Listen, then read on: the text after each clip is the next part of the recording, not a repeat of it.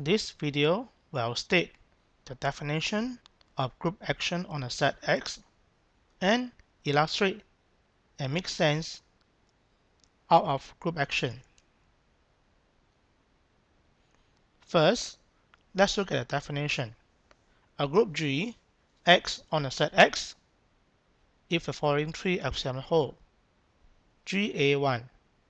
For every element G of G and every element X of X, there corresponds a unique element G cap X belong to X. That is, we can combine an element of G and an element of X together and give another element of X. GA2. We know G always has an identity element. GA2 states that E cap X is always equal to X. GA3. For every element G1 and G2 and X of X, then G1 cap bracket G2 cap X is equal to the product of G1 and G2 cap X. These are the three axioms for group action of G on X.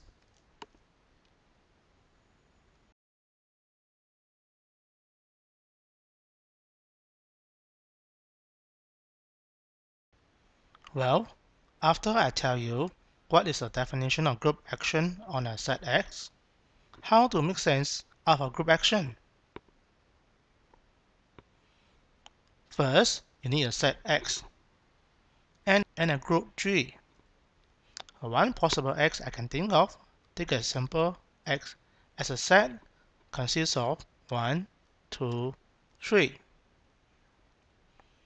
And a G, a simple group, consists of identity E, which is 1, 2, 3, 1, 2, 3 in a two-line form, and F 1, 2, 3, 1, 3, 2 in a two-line form.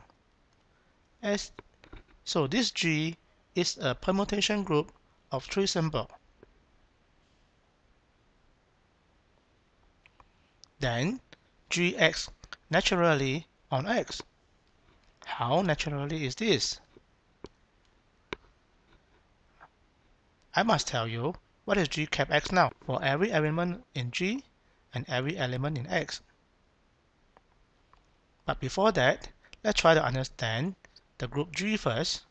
Consists of two line form E, which is identity, and F 1, 2, 3 and 1, 3, 2 in two line form.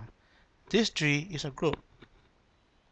And what this group trying to do is a permutation of three symbols 1, 2, 3. E is a mapping. Let's send X to X is send 1 to 1, 2 to 2, and 3 to 3. F is a mapping from X to X again, but now this time F will send 1 to 1, 2 to 3, and 3 to 2.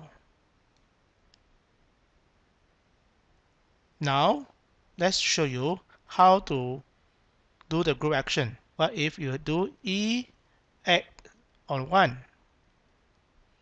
Now what we're going to do, since E is a mapping from X to X, so this is naturally we're going to do E at 1 is the image of 1 under E. Now the image of 1 under E, you can see from the arrow diagram, is 1. How about E at on 2? Now this is the image of 2 under E, since E is mapping from X to X, and since E map 2 to 2, so image of 2 is 2. How about E X on 3? And this is the image of 3 under E. Since E sends 3 to 3, so the image of 3 is 3. So basically, you can see from here that E act on X give you back X again.